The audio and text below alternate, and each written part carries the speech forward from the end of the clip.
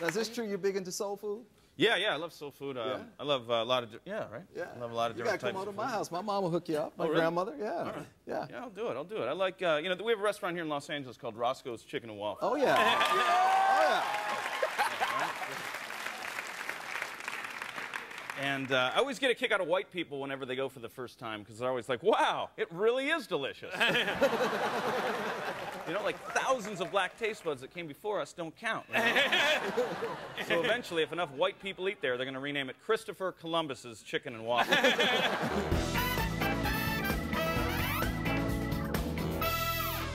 Were you raised in a very religious family?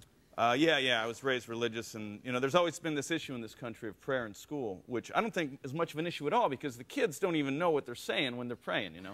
They're just happy to be saying anything as long as they're not studying. And it's like the bigger issue is prayer in sports, because I was raised Catholic, and we used to pray to God before grade school football games that we'd win, and we were playing other Catholic grade schools who, too, were praying to that same God. You know? It's like, I don't think God cares if St. Mary's beats St. Margaret's. You know? And if so, who are the public school kids praying to? Because they were kicking the crap out of them.